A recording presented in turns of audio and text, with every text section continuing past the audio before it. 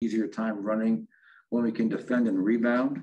And so to give up 54 in the paint, as I mentioned, Katie, as well as 15 offensive rebounds, those are all opportunities that we're not getting to get out and run. So, but, I thought in spurts, I thought that second unit played with really good pace. I thought the first unit in the first half, really slow, methodical.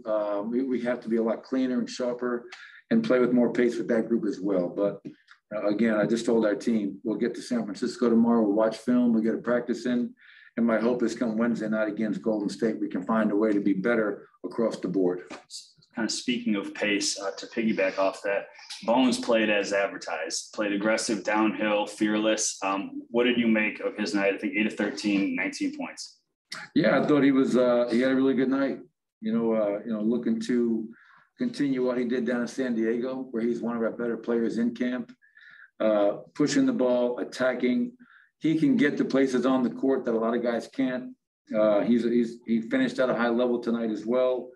And there's so much being thrown at him right now. So you give that young man a lot of credit because it's not just the physical, it's also the mental. And for a young kid coming out of college, I think he's ahead of the curve. And that's really, really exciting to see. And on top of that, he's just a tremendous kid, positive energy every day, wants to learn, wants to get better, accepts coaching. And, I love coaching him. I love working with him. On that note, another bright spot of camp was Bol. How would you evaluate his play tonight and what he put on the floor? Yeah, I think, the big thing for Bol is that, for most of his minutes, he really played hard and competed. That's a starting point for me. He had 5 block shots. I think he could have had a few more, to be quite honest. But utilizing that God-given length and wingspan and athleticism to his advantage and also to our advantage. It was good. 4 for 7. I think he got 2 threes up. Just did a lot of really good things out there for us. So I thought he had pretty good minutes. There were a couple of sequences from Aaron where he initiated or played, even in half-court sets, or he played a transition as the point guard.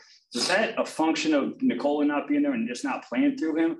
Or, you've talked about his versatility. Are you trying to empower him and have him become more of that playmaker?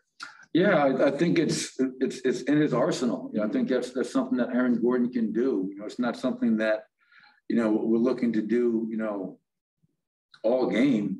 But when Aaron Gordon rebounds the ball, our guards shouldn't be coming back looking for an outlet. They should be running the floor, running for layups, getting to the corners, because we have 2 bigs in Aaron and Nikola, and even Jeff, who are really good in terms of handling the ball, playmaking, making plays for their teammates. So, we want to put the ball in Aaron's hands a little bit more, make him feel comfortable.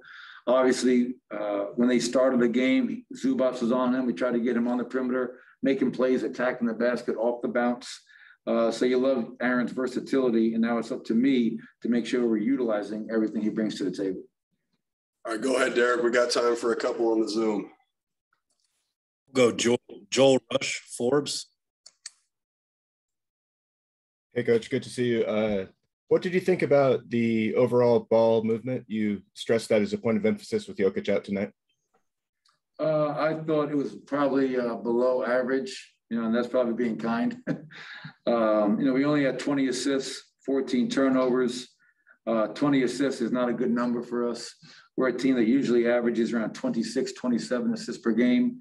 And what happens a lot of times when you play against a team that is switching all over the floor, that leads to a lot of isolation, dribble happy, standing around watching basketball, which in my opinion is poor basketball, it's bad basketball.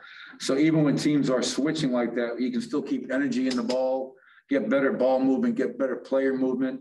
I thought our ball movement tonight was not where it needs to be, quite frankly. Vinny Benedetto, Denver Gazette. Hey, Michael, Monte looked like himself with the 6-to-1 assist to turnover ratio, but maybe not so much in the scoring aspect. I guess where would you say he's at right now? Yeah, you're going to get that from Monte, Vinny, in terms of the high assists, low turnovers every night, 6-to-1. Obviously, is a tremendous ratio, and that's who Monte has been since college. So that's not surprising. Obviously, struggled to make shots tonight, was 0 of 5 from the field. And I'm sure that he's a much better shooter than that. So he'll start to make shots.